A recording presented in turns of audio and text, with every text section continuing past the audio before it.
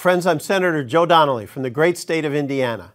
September is National Suicide Prevention Awareness Month, and I'm here with my friend Senator Sullivan from the great state of Alaska to talk to you about the critical importance of breaking the stigma around mental health and suicide. Sadly, each year more than 44,000 Americans die by suicide, a staggering average of 120 suicides per day in our great nation. Suicide devastates families in each of our states and every state across America. So let's talk about what we can do to help those around us and remove the stigma that surrounds suicide.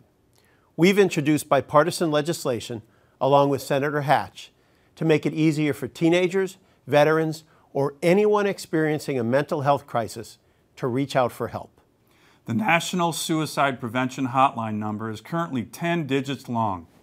Our legislation seeks to change that by directing the Federal Communications Commission to recommend a simple 3-digit number to replace it. This simple update would make it easier for people in crisis to access the resources they need when they most need them. Now is the time to address this scourge, and we hope the Senate will consider our bipartisan bill soon. One more suicide is one too many. We must all work together to end the stigma around getting help and prevent suicide in our communities and our states.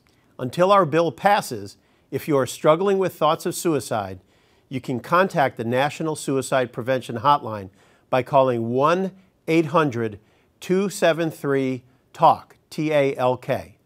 That's 8255, or by texting TALK to 741-741.